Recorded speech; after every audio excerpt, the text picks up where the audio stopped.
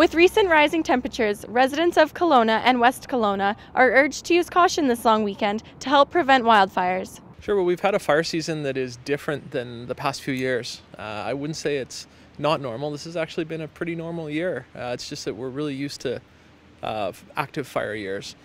So up until this point, this summer, we haven't had a lot of major wildfires. Our weather has been warm, but periods of rain in between that have kept our fire danger low.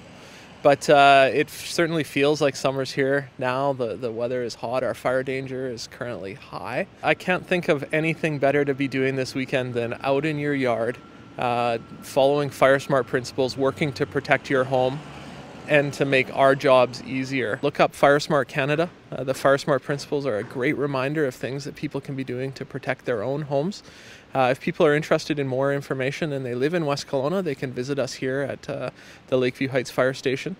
We have lots of information available on how to protect your home.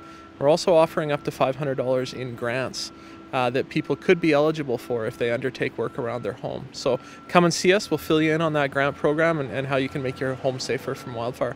If traveling to different areas of British Columbia, be sure to check local bylaws before lighting a fire. For Castanet News, I'm Miriam Halpenny in Kelowna.